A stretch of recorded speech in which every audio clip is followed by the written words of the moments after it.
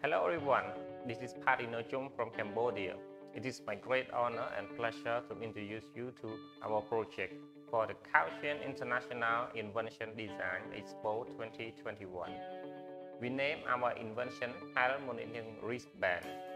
As you know, Cambodia demographic keeps changing. Our parents start getting old, and we need to find solutions to take care of them.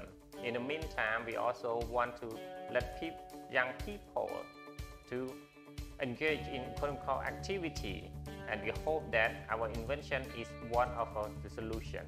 So why our invention? Our invention provides a affordable solution for Cambodian people, and overall it built on existing infrastructure, which is mobile network connection. In Cambodia, there exists already 21 million mobile connections in Cambodia, and we embedded a gamified feature into our application, which doesn't get users to feel bored in this application. Our system consists of mainly of mobile phone and wearable wrist device connected via Bluetooth. Wristband is worn on the patient's wrist, and the patient could carry mobile easily in a pocket or leave it nearby without losing connection between these two devices. Besides wearable wristband, which monitor heart rate routinely, necessary test equipment are able to interface for wearable wristbands such as blood pressure measurement, blood sugar test device, or other physiological measurement device.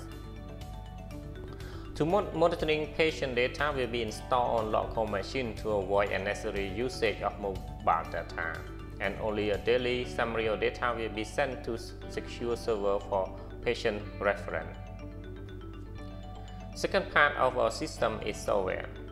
There are three levels for awareness.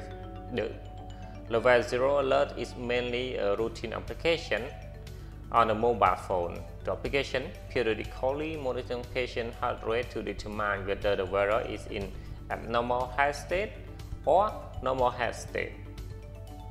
For level 1 alert, when there's abnormality is detected in the vital sign of the wearer, the prompt of the level 1 alert will be sent to designated emergency contact of the subject.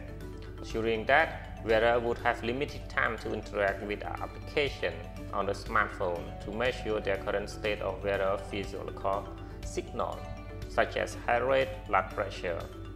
If the wearer success in interacting with the application and physiological signal are in normal state, second message will send to the emergency contact. If the wearer fails to interact with the application or physiological signal to identify the emergency state, the application will switch to level 2 alert. For level 2 alert, this mode application has identified the wearer is in the health crisis situation and emergency response are needed. Alert messages are sent to emergency contact, doctor contact, and ambulance contact, including wearer data such as age, physiological signal data, and current address and GPS location. In the end, I hope that you consider our project, and I hope the best for the Caucasian International Invention Design Expo 2021, a complete success.